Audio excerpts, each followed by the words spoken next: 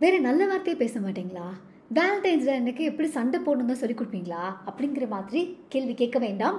ஏன்னா சண்டை போடுறது அப்படிங்கிறது நமக்கு டக்குன்னு அந்த மொமெண்ட்டில் வந்து பயங்கர ஒரு கடுப்பான விஷயமா இருந்தாலும் கூட, யாரோ ஒரு கோட் இந்த புக்கில் தான் படித்தேன், பட் வந்து வேறு யாரோ சொன்ன ஒரு விஷயம், ஒரு ஒரு ஒரு சண்டையில் அதுதான் வந்து புரிதல் அதிகமாக இருக்கும் அப்படின்னு நம்மளோட பெரியவங்களே நிறைய சொல்லியிருக்காங்க. ஸோ அந்த ஊழலில் நிறைய புரிதல் இருக்கும். அவங்களுக்கு என்ன பிடிக்கல, நமக்கு அவங்கக்கிட்ட என்ன பிடிக்கல, நம்ம ரெண்டு பேருக்கும் இது செட் ஆகலை, இந்த மாதிரியான பல புரிதல்கள் நடக்கிறதுக்கான வாய்ப்புகளே சண்டை மூலமாக தான் இருக்கும். எதுவுமே யாருமே சொல்லணும்னு வச்சுக்கோங்களேன், இந்த பர்சன் நம்ம சொல்கிறது பிடிச்சிருக்கா பிடிக்கலையா, நம்மளை பிடிச்சிருக்கா பிடிக்கலையா, அந்த மாதிரி ஒரு கேள்விகளோடு தான் வாழணும். ஆனால் சண்டை போட்டு நிறைய பேர் பிரிவாங்க, சண்டை போட்டு நிறைய பேர் சேரவும் செய்வாங்க. பட் இந்த சண்டை போடுறது அப்படிங்கிறது ஒரு ஆர்ட் இல்லை, பட் அதுக்குன்னு ஒரு சில விதிமுறைகள்னு சொல்ல முடியாது. பட் இந்த மாதிரி சண்டை போடுறது தெரிஞ்சிருந்தது அப்படின்னா அந்த ரிலேஷன்ஷிப் ஸ்ட்ராங் ஆகும். ஆனால் சண்டை போட தெரியாமல் கையா முய்யான்னு சண்டை போட்டாங்கன்னா அந்த ரிலேஷன்ஷிப் பிரேக் ஆகிறதுக்கான வாய்ப்புகள் இருக்குது. பிரேக் ஆகிறது கூட பரவாயில்ல, நிறைய ரிலேஷன்ஷிப்பில் அந்த புரிதலும் இல்லாமல் பிரேக்கும் ஆகாமல் சண்டை மட்டுமே பல காலத்துக்கு தொடர்ந்துக்கிட்டே இருக்கும். ஸோ ஒருவேளை நீங்கள் ஒரு ரிலேஷன்ஷிப்பில் இருக்கீங்க, அடிக்கடி சண்டை வருது அப்படின்னா அது வருவதற்கான காரணம் என்ன, அதுக்கான சொல்யூஷன் கிடைச்சா சூப்பர், கிடைக்கல அப்படின்னா அந்த சொல்யூஷன் கிடைக்கிற மாதிரி எப்படி சண்டை போடுறது, சண்டைகளை அவாய்ட் பண்ண வேண்டாம், பட் பெட்டராக எப்படி சண்டை போடுறது அப்படிங்கிறது ஜெயஷெட்டியோட 8 Rules of Love அப்படிங்கிற இந்த புக்கில் நிறைய படித்தேன். அதில் ஒரு பர்டிகுலர் டாபிக் தான் இது, அதை பற்றி நீ பார்க்கலாம்.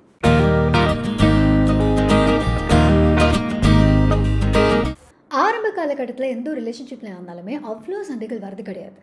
சம்வேர் அந்த ஒரு ரோசிங்கான ஃபீலிங்ஸ் இருக்கும்போது நமக்கு வந்து நம்மளுடைய ஃப்ளாஸும் நம்ம வந்து பெட்டராக இருக்கணும் அவங்களுக்கு அப்படிங்கிற மாதிரியான ஒரு தாட்டில் நம்ம ஃப்ளாஸை காமிக்காமலேயும் இருக்கலாம்.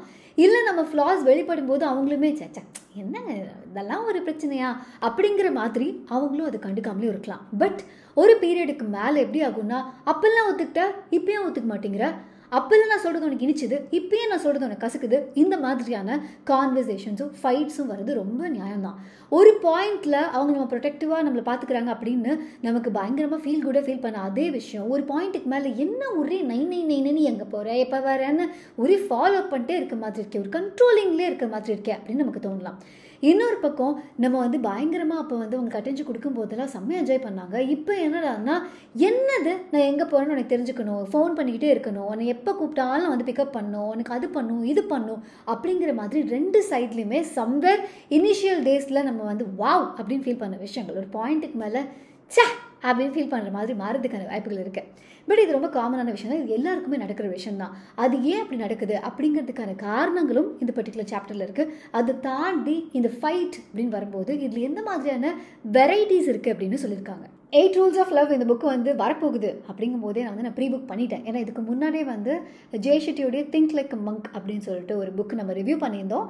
அதோடைய ஆடியோ புக் சம்மரியாக நீங்கள் கேட்கணும் அப்படின்னா கூட நீங்கள் வந்து குக்கு எஃப்எம்மில் கேட்கலாம்.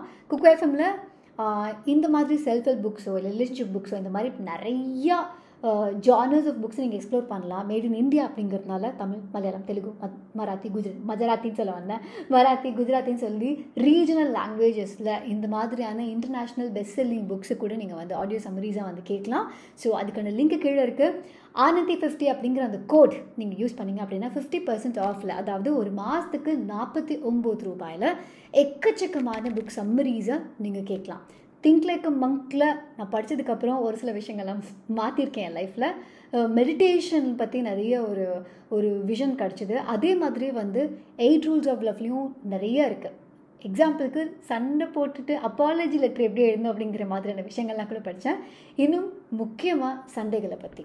முதல்ல ஒரு சண்டை போடும்போது அந்த சண்டை போடுற ரெண்டு பேருக்கும் ஒரு விஷயம் கிளியராக இருக்கணும். அது என்ன அப்படின்னா, எனக்கு நீ வேணும், எனக்கு நீ முக்கியம், உனக்கு நான் வேணும், உனக்கு நான் முக்கியம், நம்ம ரெண்டு பேருக்கும் இந்த ரிலேஷன்ஷிப் முக்கியம், அதனால தான் இந்த சண்டையை போடுறோம் அப்படிங்கும்போது அந்த ஒரு நாலேஜோடு நம்ம சண்டை போடும்போது இந்த சண்டைங்கிறது நம்ம ரெண்டு பேருக்குமே எப்படி இருக்கணும், நம்ம ரெண்டு பேரும் சேர்ந்து அந்த ப்ராப்ளத்தை ஃபைட் பண்ணுறோம். நீ அதோட தனியாக ஃபைட் பண்ணல, நான் அதோட தனியாக ஃபைட் பண்ணல, நம்ம ரெண்டு பேரும் சண்டை போட்டுக்கல, பட் நம்ம ரெண்டு பேரும் சேர்ந்து இருக்கிறதுக்கு இந்த பர்டிகுலர் ப்ராப்ளம் பிரச்சனையாக இருக்குது, இதை எப்படி ஹேண்டில் பண்ணலாம் அப்படிங்கிற அந்த ஒரு மைண்ட் செட்டோடு அந்த ப்ராப்ளத்தை அணுகும்போது அந்த ப்ராப்ளம் நமக்கு வந்து ஒரு பெரிய அப்டிக்கலாக தெரியாது. ராதர் இது என்னடா பண்ணலாம் இவனை அப்படிங்கிற மாதிரி நம்ம 2 பேரும் சேர்ந்து அதை ஃபைட் அவுட் பண்ணுறதுக்கான ஒரு சுச்சுவேஷன் அமையும். முதல்ல ஆர்கியூமெண்ட்டை ஒரு 3 விதமாக வந்து பிரிக்கிறாரு. ஒன்று பாயிண்ட்லெஸ் ஆர்கியூமெண்ட். பாயிண்ட்லெஸ் ஆர்கியூமெண்ட் என்னென்னா, இதுக்கான சொல்யூஷன் உங்களுக்கு தேடணுங்கிற ஒரு இது கிடையாது. இன்ஸ்டெட் அவங்களோட பிஹேவியரை குத்தி காமிச்சிக்கிட்டே இருக்கிறது. ஸோ குத்தி காமிக்கிறதுனால அவங்க மாற போகிறாங்களா, இல்லை இதுக்கான ஒரு சொல்யூஷன் கிடைக்குமா, இல்லை அவங்க ஏன் அதை பண்ணுறாங்க அப்படிங்கிறதுக்கான புரிதல் உங்களுக்கு கிடைக்குமான்னு கேட்டால் கிடைக்காது. பட் நீங்கள் இதை சொல்லிக்கிட்டே இருக்கலாம். ஸோ என்னென்னா இதில் ஒரு பாயிண்ட்டே கிடையாது, நொய்யமையமையன்னு சொல்லிக்கிட்டே இருக்கிறது. இது ஒன்று. அதாவது ஃபார் எக்ஸாம்பிள் எப்பவுமே இப்படி தான் அப்படிங்கிற மாதிரியான ஒரு டோனில் அவங்ககிட்ட பேசிட்டே இருக்கிறது. ஆனால் நீங்கள் அதை மாற்றணும்னு நீங்கள் விரும்புகிறீங்களா, இல்லை அவங்க பண்ணுறது உங்களுக்கு இந்த மாதிரி ஹர்ட் ஆகுதா, அதை நீங்கள் வந்து வோக்கலைஸ் பண்ணியிருக்கீங்களா, இல்லை இது அவங்க மாற்றிக்க முடியாதுன்னா அப்போ இதுக்கான சொல்யூஷன் என்ன, இந்த ஒரு கான்வர்சேஷனுக்கே போகாமல் ஆர்குமெண்ட் வச்சுக்கிறது பாயிண்ட்லெஸ் ஆர்குமெண்ட். இதுலேயும் என்ன ஆகுன்னா, ஒரு சில நேரங்களில் இந்த சண்டையை அப்படி விட்டுருவோம். நீ எப்போவுமே இப்படி தான், ஐயோ அதை விடுங்க, அதை ஏன் கேட்குறீங்க அப்படின்னு வந்து நம்ம விட்டுட்டு போயிடுவோம். ஒரு சில நேரம் என்ன ஆகுன்னா, இது வந்து ஒரு பர்சனுக்கு நாட்டில் என்ன இவங்க நம்மளை பற்றி இப்படி சொல்லிக்கிட்டே இருக்காங்க, ஏன் இதில் என்ன தப்பு, நம்ம சொல்கிறதையும் கேட்க போகிறது இல்லை, but on the other hand நம்ம பண்ணுறது உங்களுக்கு பிடிக்கிறது இல்லை, இது என்ன தான் பண்ணுறது, கொஞ்சம் கொஞ்சமாக ஆட் ஆகிட்டே போய் ஒரு நாள் டபால் அப்படின்னு சொல்லி இது வெடிக்கும். ரெண்டாவது அவங்க சொல்கிறது பவர் ஆர்கியூமெண்ட். அதாவது இங்கே நீ பெருசா நான் பெருசா, நான் சொல்கிறது கரெக்டாக நீ சொல்கிறது கரெக்டாக, என் பேச்சை மீறி நீ இதை பண்ணிடுவியா, அப்போது உன் லைஃப்பில் நான் இம்பார்ட்டன்ட் இல்லையா, இந்த ப்ரையாரிட்டிக்காக சண்டை போடுறது, ரெஸ்பெக்ட்டுக்காக சண்டை போடுறது. பட் இது என்னென்னா ஒரு ப்ரையாரிட்டியில் எடுத்துப்போமே. ஃபார் எக்ஸாம்பிள் ஒரு ஹஸ்பண்டுக்கு ஒய்ஃப் இருக்காங்க, அப்பா இருக்காங்கன்னு வச்சுப்போமே. எப்போவுமே ஒரு ஈவினிங் ஆனால் ஒய்ஃபும் இவங்களும் எடுத்து வெளில போவாங்க. She is very important him. அவங்க அப்பாவுக்கு ஏதாவது ஒரு பீரியடில் ஹீ சேஸ் இல்லை எனக்கு வந்து இந்த டிரைவிங் கற்றுக்கணும், வாட் ஸோ எவர், ஏதாவது ஒரு கொண்டு வருது, இல்லை அது ஒரு ஃப்ரெண்டாக கூட இருக்கலாம். யாரோ ஒருத்தவங்களுக்கு ஒரு வாரம் இவருடைய அவைலபிலிட்டி தேவைப்படுது, அண்ட் தட் பர்சன் இவரோட லைஃப்பில் ஏதாவது ஒரு இம்பார்ட்டண்ட்டான டைமில் கூட இருந்திருக்கலாம், வாட்ஸ் எவர்.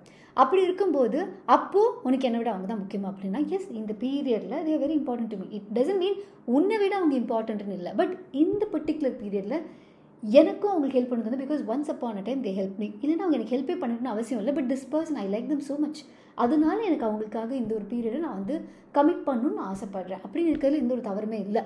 ஆனால் இந்த இடத்துல அந்த பவர் மிஸ் ஆகுது. ஏன்னா அப்படின்னா என்னை விட அந்த பர்சனுக்கு உன் டைம் எடுத்துக்கிறதுக்கு பவர் இருக்குது, அப்போ எனக்கு என்ன மரியாதை, இந்த மாதிரி ஒரு பவர் ஆர்குமெண்ட் வருதுங்கிறது தான் அவர் பவர் ஆர்குமெண்ட்னு சொல்கிறாரு. நீ பெருசா நான் பெருசா, எனக்கு என்ன மரியாதை, எனக்கு என்ன இம்பார்ட்டன்ஸ், அப்போ நான் எதுக்கு இருக்க இந்த ரிலேஷன்ஷிப்பில், இந்த மாதிரியான ஒரு கேள்விகளோடு இருக்கிறது.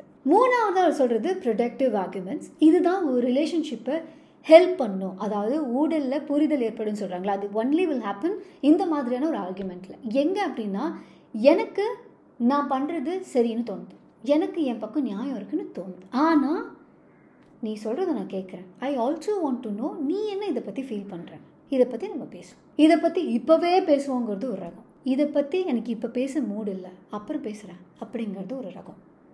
மூணாவது, இதை பற்றி 2 பேரும் முடிவு பண்ணி இந்த டயத்தில் பேசுவோம் அப்படிங்கிறது. இதுக்கும் அவர் வந்து 3 விதமாக சொல்கிறார் இந்த ப்ரொடக்டிவ் ஆர்குமெண்ட்ஸில். அதாவது முதல்ல வென்டிங் அப்படின்னு ஒரு டைப். அது என்ன டைப் அப்படின்னா, எனக்கு இந்த பிரச்சனைக்கு இப்போவே பதில், இப்போ ஏன் நீ இதை பண்ணல, இல்லை நீ இது ஏன் பண்ண, ஏன் நான் சொன்னதை கேட்க மாட்டேங்கிற அப்படின்னு அந்த ப்ராப்ளத்துக்கான சொல்யூஷன் இந்த மொமெண்ட்டே வேணும் அப்படின்னு எதிர்பார்க்குற ஒருத்தவங்க வந்து வென்டிங், அந்த ஃபார்மேட் வந்து வென்டிங் சொல்கிற அந்த டைப் ஆஃப் பீப்புள். இன்னொருத்தவங்க எந்த மாதிரி இருப்பாங்களாம், ஹைடிங்.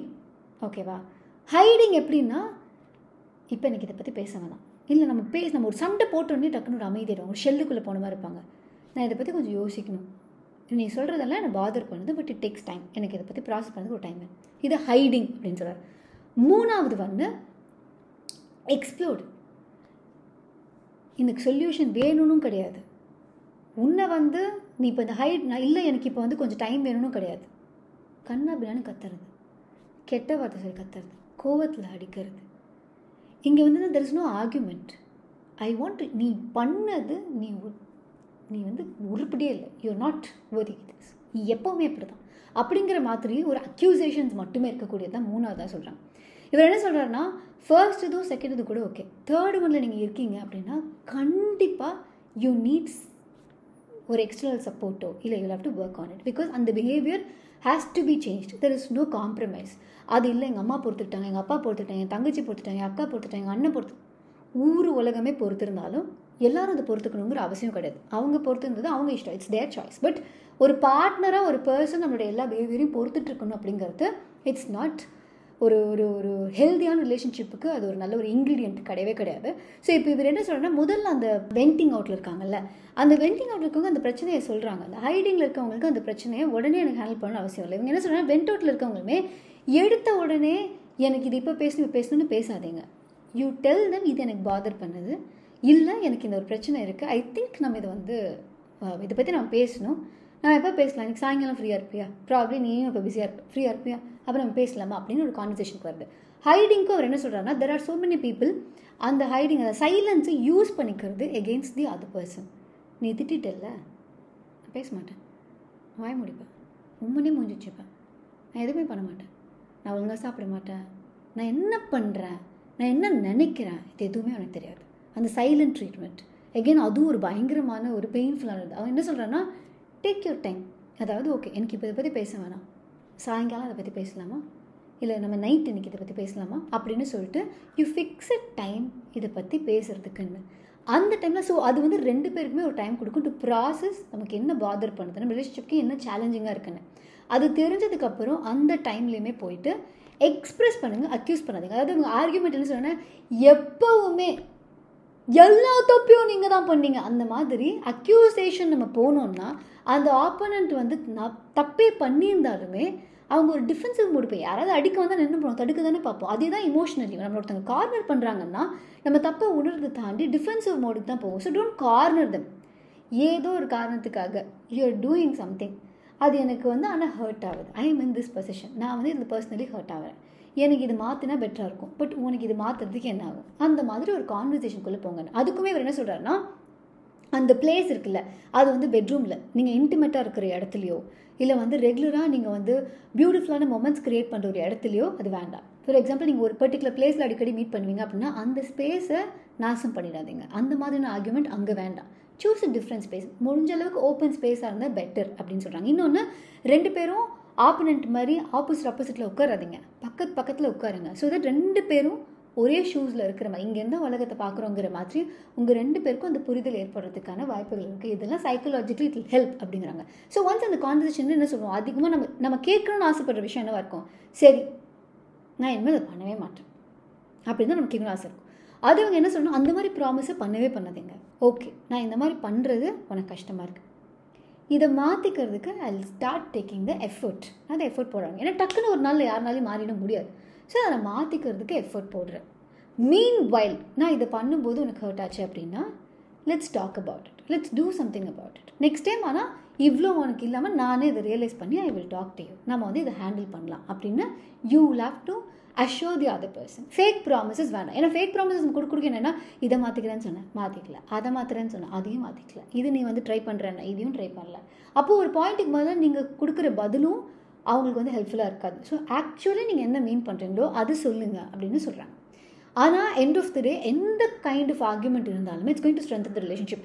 சொல்லப்போனால் இந்த புக்கில் வந்து ஒரு பாயிண்ட்டுக்கு மேலே அவங்க சொல்லிக்கிறதுனா, உங்கள் பார்ட்னர் சீட் ஆன் பண்ணிட்டாங்க இல்லை நீங்கள் சீட் பண்ணிட்டீங்க அப்படின்னாலுமே அந்த சிச்சுவேஷனை எப்படி ஹேண்டில் பண்ணுறது. ஃபார் எக்ஸாம்பிள், நீங்கள் சீட் பண்ணிட்டீங்க but still you want to be with the same partner அப்படின்னா நீங்கள் எந்த மாதிரியான கான்வர்சேஷனை நீங்கள் வச்சுக்கணும். இல்லை உங்கள் பார்ட்னர் உங்களை சீட் பண்ணிட்டாங்க but still you feel my partner அவங்க அக்செப்ட் பண்ணிட்டாங்க, அதை மாற்றிக்கணும்னு நினைக்கிறாங்க, அப்போ நான் அதை எப்படி ஹேண்டில் பண்ணுறது. அந்த மாதிரியான ஒரு காம்ப்ளெக்ஸான சுச்சுவேஷன்லேயும் எந்த மாதிரி நீங்கள் ஒரு கான்வர்சேஷன் வச்சுக்கலாம் அப்படிங்கிறதும் இருக்குது. இல்லை இவ்வளோ எஃபர்ட் போட்டும் இவ்வளோ பண்ணியும் என்னால் அந்த ரிலேஷன்ஷிப்பை ஒர்க் அவுட் பண்ண முடியல அப்படின்னா அந்த ரிலேஷன்ஷிப்பை எப்படி பிரேக் பண்ணுறது அப்படிங்கிறதுமே ஆக்சுவலி இந்த புக்கில் இருக்குது. திறனா நம்ம லைஃப்லேயே ஒரு சில பாயிண்ட்ஸ் வரல, இதுக்கு மேலே நான் அதை ஹேண்டில் பண்ண முடியல அப்படின்னு வரும்போது அதை எப்படி ஹேண்டில் பண்ணுறது. ஏன்னா இவங்க என்ன சொல்கிறாங்கன்னா, கர்மாங்கிறத நம்ம எதுக்கு யூஸ் பண்ணுவோம், ஆக்சுவலி ஏதாவது நமக்கு தப்பாக எதாவது நடந்ததுன்னா சரி நான் என்னைக்கு என்ன பாவம் பண்ணணும் இப்படி நடக்குதே அப்படிங்கிற மாதிரி நம்ம நினைப்போம். ஆனால் இப்போ நீங்கள் பாவம் பண்ணுறீங்களாங்கிறது கான்ஷியஸாக இருக்கிறதுக்கும் அதே கர்மாவை யூஸ் பண்ணுங்கள். இந்த பர்சனுக்கு நீங்கள் நோ சொல்ல போகிறீங்க. யாராக இருந்தாலுமே இந்த உலகத்தில் ஒரு ரிஜெக்ஷனை ஒரு ஃபெயிலியரை மெச்சோர்டாக ஹேண்டில் பண்ணுறதுங்கிறது ரொம்ப கஷ்டமான ஒரு விஷயம்.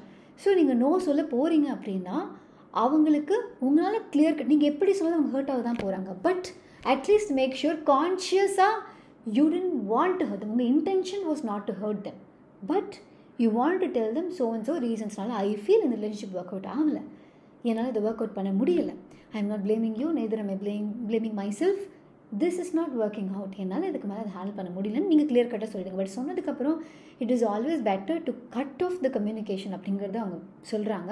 ஏன்னா த more you are in touch with X, நம்ம பொறுத்த வரைக்கும் நம்ம என்ன சொல்லுவாங்களா, நம்ம அந்த கில்ட் போகணுங்கிறதுக்காக தான். இப்போ நான் பிரேக்கப் பண்ணுறேன் அப்படின்னா, ஐயோ நம்ம அவங்களை பிரேக்கப் பண்ணுறேன்னு கில்ட் கூட சொல்ல, நமக்கு நம்மளை பற்றி ஒரு நல்ல அபிப்பிராயம் இருக்கணும், அந்த பர்சன் நம்மளை பற்றி நல்லா நினைக்கணும் அப்படிங்கிறதுக்காக நம்ம அவங்கள அப்பப்போ மீட் பண்ணுறது, அவங்கள டச்சில் இருக்கணும். ஆனால் தி அதர் பர்சனுக்கு இது ஹோப்பாக இருக்கலாம்.